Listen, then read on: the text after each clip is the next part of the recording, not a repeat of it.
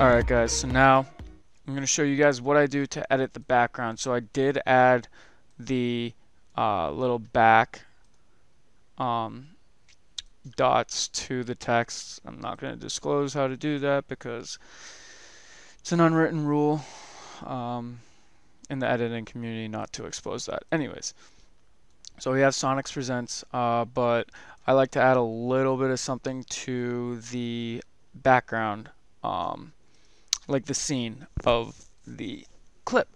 So first thing I add is a little bit of gaussian blur. Some people don't like it.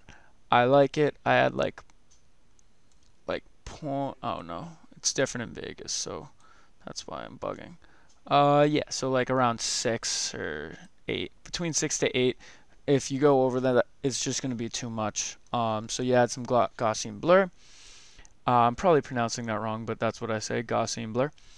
Then you add some time warp RGB, S underscore time warp RGB, excuse me. Make sure you do have the Sapphire plugins installed for your After Effects. So I'm going to add that, and it just adds, like, I typically keep it at 1 and -1.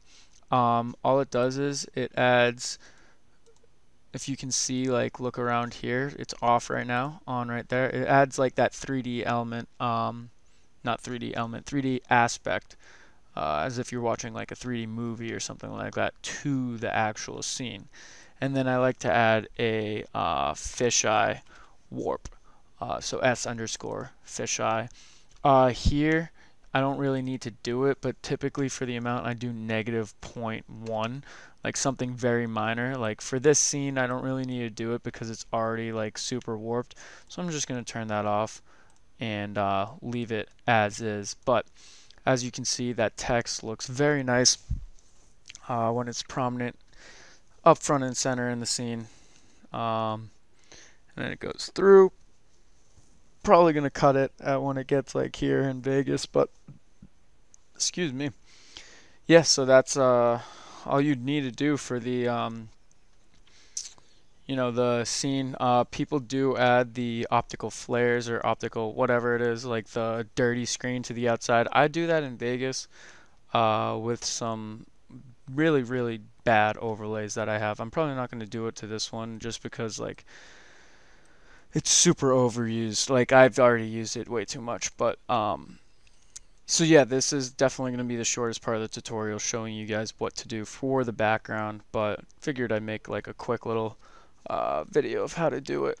Make the background have that little 3D element, a little bit of blur, and then warp fisheye if you want to. This is the settings that I do. I literally don't touch anything but the amount, like between 0.1 and 0.2, depending on the scene. But alright, that is all for this part, and I will see you guys in the next part. Like, comment, subscribe. Any support's appreciated.